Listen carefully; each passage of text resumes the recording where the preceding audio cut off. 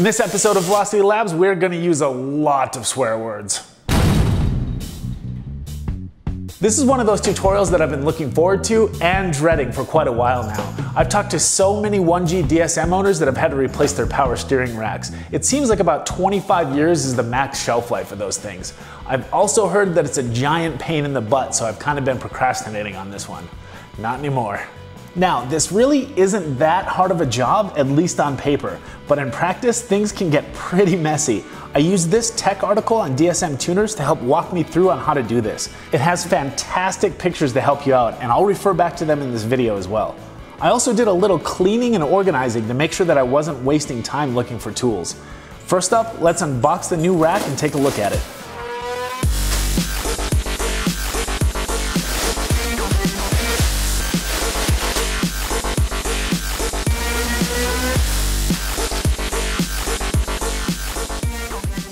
Yep, that's a power steering rack. Step one, of course, is to jack up your car. Take the wheels off and then get surprised at your own brakes. That looks pretty good. I never see these things under the stock wheels and I always forget about them. They're off the front of a 2005 Mitsubishi Outlander. They're cross-drilled and slotted rotors with dual piston calipers. They're pretty awesome. Anyway, with the wheels off, let's take a look at what we're dealing with underneath the car.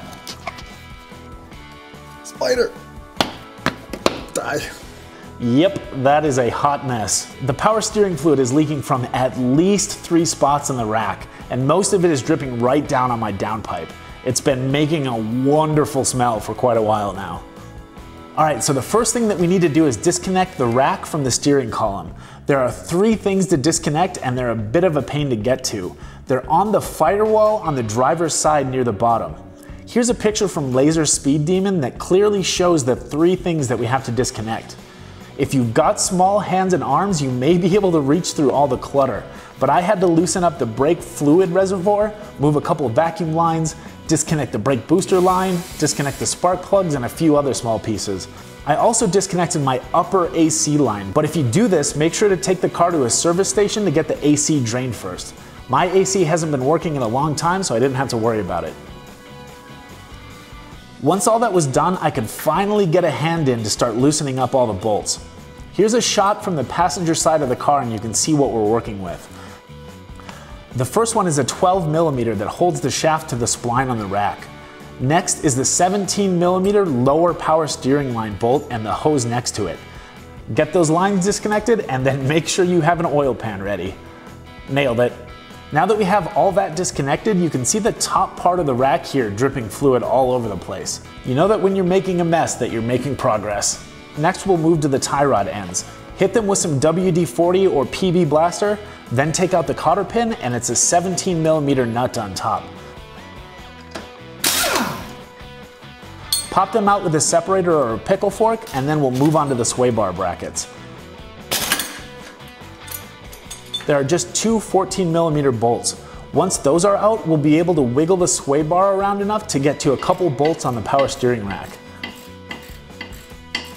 The downpipe is also in our way, so we're gonna pop that off as well. Mine isn't original, it's a 3-inch downpipe by Megan Racing. Taking it off is fairly simple, just 4 bolts and an exhaust hanger to get it off the car.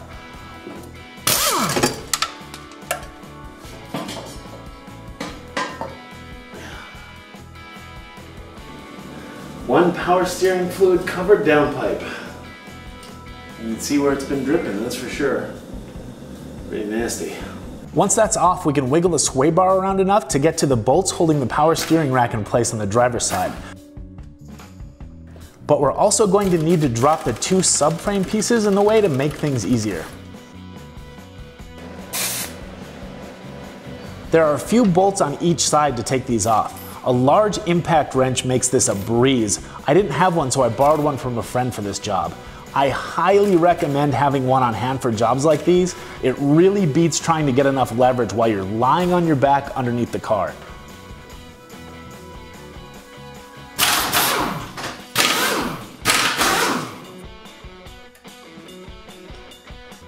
Filthy cross member. Now we can get the 4 bolts out that are holding the power steering rack in place.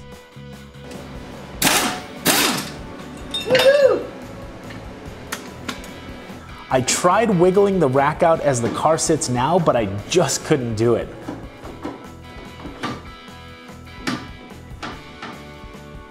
Yeah, this is not coming out of here. There's a few people online that said you can wiggle out the power steering rack without dropping the transfer case, but I just don't see that happening. So we're gonna go ahead and unbolt it. And then I realized even if I did manage to force the rack out by twisting it and turning it, I'd still have to do the same thing to the new rack and possibly damage it putting it back in. So I said, screw that noise, let's just drop the transfer case and be done with it. So that's what I did. There are 5 bolts holding the transfer case on, here, here, here, here, and one hidden here. Take them out, support the transfer case with a jack and a block of wood, and then carefully wiggle it out. If you're not careful, it'll drop right off the jack, clunk down on the floor, and you're gonna be terrified that you might have damaged something. Ask me how I know. Anyway, with that out of the way, we can finally wiggle the old power steering rack out. Oh yeah, that is how I'm gonna do that one.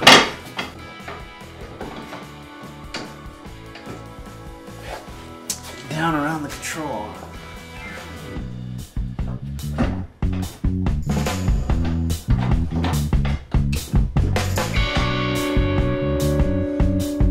Oh yeah, a piece of cake. We're gonna pull it out like this. Yep, that is the way to go. Woohoo! Oh, I've slain the beast. There's a few pieces that need to be switched over from the old rack, like this nozzle thingy and then both of the tie rod ends. There's also a rubber bushing that protects the passenger side of the rack that needs to be swapped over. Oh, it was already cut. Ha! Hilarious. And make sure to use all the new seals that came with the new power steering rack so you don't end up with any leaks. Also, and this is really important, make sure that you have the rack spline mated to the steering column before you tighten all the bolts up and put everything back together. Ask me how I know. Once that's done, just bolt the new rack in place and make sure that the steering spline is centered, bolt the transfer case back in place and put the cross members back on and then start hooking everything back up. All right, so that wasn't that bad. Even if you're doing it on a garage floor, it should really only take about 4 to 8 hours depending on how everything goes. My car fought me tooth and nail the whole way though, and it ended up taking me an entire day and the next morning to get it done.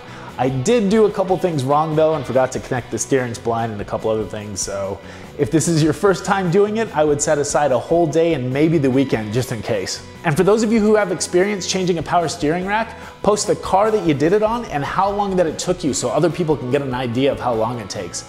Or you can just try to see if you can beat my time of 2 days for a 1G DSM. Shouldn't be too difficult.